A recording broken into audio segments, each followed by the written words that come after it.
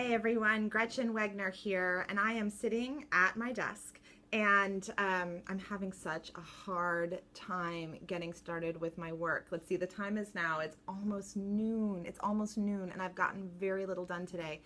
And I'm thinking about a client of mine who I checked in with yesterday. She's in her final exam week.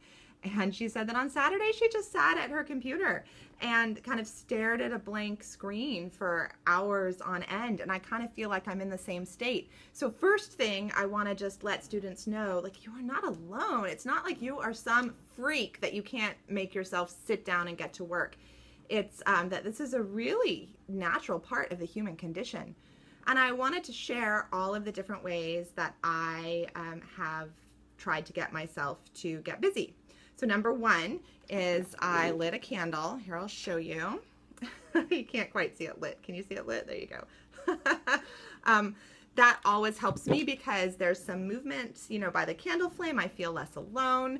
I also got out a notebook of mine that has a bunch of to-do things in it.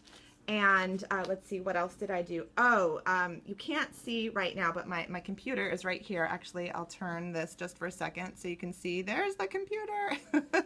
And I got on Facebook. Actually, I was wasting time on Facebook. So I got into a group on Facebook that is a group of colleagues, and I told them that I need some support, and can anyone do what we call a power hour with me?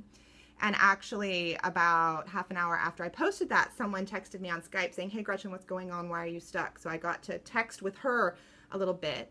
I also got out my whiteboard, and I made a list of the first things that I need to do. Instead of calling it a to-do list, I called this "Yes, I Can," trying to inspire myself. And I wrote that I need to process my notes from my parent meetings, and when I'm done with making this video, I'll make a list here of the specific things I need to do. And then I need to make my cash flow projections. Anyway, these are all the things I need to do. And I'm gonna, I left space so I can put the specific action items. As you know, some of you know from my work, I like to do what I call verberizing. So this isn't a good list yet because there aren't strong actionable things on there, but I will add those underneath. Oh, I got out my iPhone, and it's ready to turn on as soon as I'm done here, a favorite Christmas Pandora station. So I think I have put enough things into practice. Oh, and I'm making this video. And one of the reasons I'm making this video is because I get really inspired whenever I talk to you guys.